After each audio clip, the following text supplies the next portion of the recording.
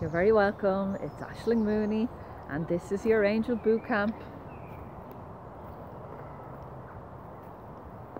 And we're at the Fairy Woods. And I'm just going to take you on a little tour of the fairies. Here we have the head fairy here, Stug, the head fairy of the wood, and that's his house there.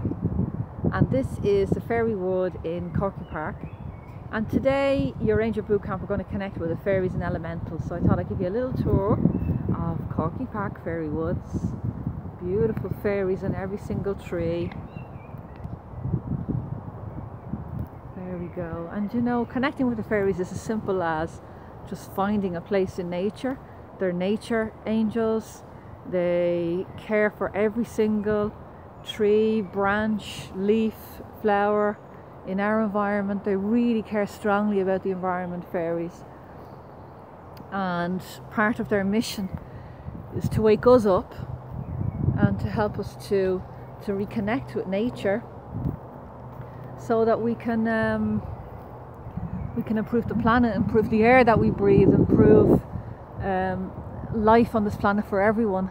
There's the fairy Bloom, lives in that tree. Her little house is up on top there, and she helps, this flower fairy helps flowers in spring and summer to bloom. It's a beautiful, beautiful garden. And here we have Luna, one of my favorites.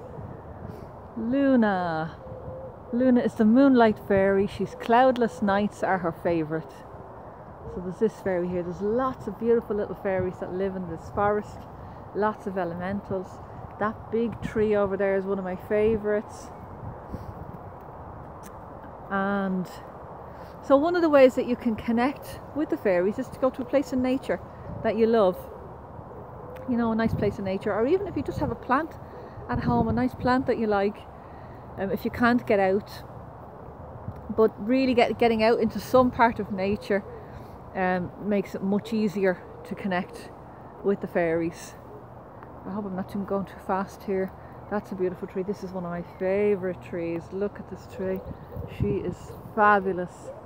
And the angel we have here, the little fairy we have here, is Twinkle. This fairy can make anybody smile. So there you go. Beautiful. I love this tree. It's a very, very ancient tree, big huge roots.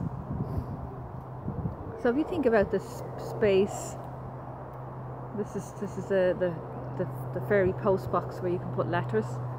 But we put my daughter's soother in there when she was giving them up, and the fairy left her sweets.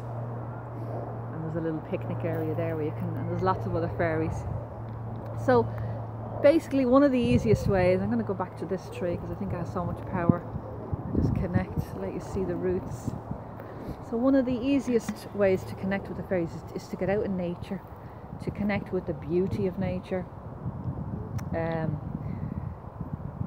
Look, there's little animals. There's probably a fox or something down there. There's a big huge burrow at the back of this, so there's animals living in this tree as well. So one of the ways to connect is to get out into nature. The fairies will come and will ask you to do something in your life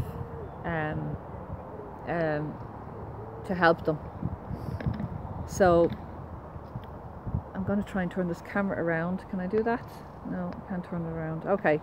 So one of the ways is to get out into nature. I'm going to repeat myself, sorry. So we're going to take a deep breath. We're going to take a nice breath wherever you are. Take a nice breath.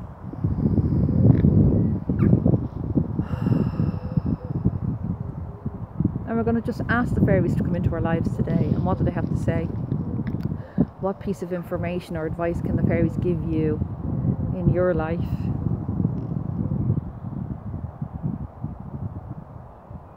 And the messages that are flooding in for me and for all of us are to have some fun, to lighten up, to appreciate nature more.